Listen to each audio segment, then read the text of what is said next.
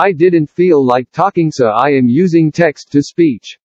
I done uploading or streaming or anything for a while. I started this channel and joined communities to deal with my depression, and it worked until my second filthy fortnight. Everything was a job to outdo myself and became more of a job than a hobby. Because of past drama, I feel as if I'm neglecting my real-life friends just to entertain online demands. I've helped all of y'all in your self-pity, and you replied by destroying the things I work on.